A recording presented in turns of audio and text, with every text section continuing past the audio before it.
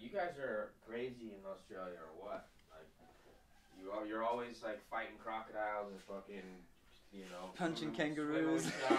Punching kangaroos. Yeah, what the fuck? But for a chance to win was something I was not gonna let slip. Hey, was like, and I ran every time I got hurt. I remember like every time I started to get tired on that 13K. Like every time I would mentally like start to feel myself slow down, I would just run even harder, man. I would run even harder, and I get even more tired, and I get angry at myself for being tired, and just run and run and run, man.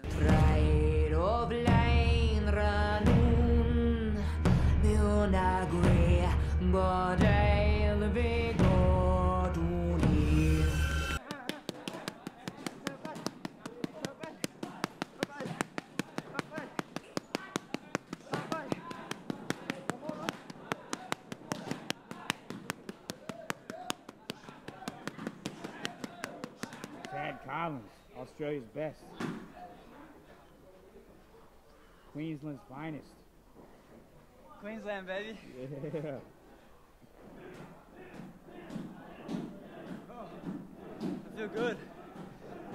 I love it when you hit pads and you feel good. Like during, after, you feel like proud you finished. You know you've done your lungs good. You know you're feeling stronger. You feel good. It's like after. You don't feel like going for that big, long run. And you go and do it and you finish, you're like, I'm happy I did it, I feel proud of myself. Menace and methods label me a lethal weapon, making niggas die, witnessing breathless imperfections. Can you picture my specific plan? To be the man in this wicked land, underhanded hits a plan. Scams are plotted over grams of rocks. Undercover agents die by the random shot. We all die in the end, so revenge we swole. I was all about my ends, fuck friends and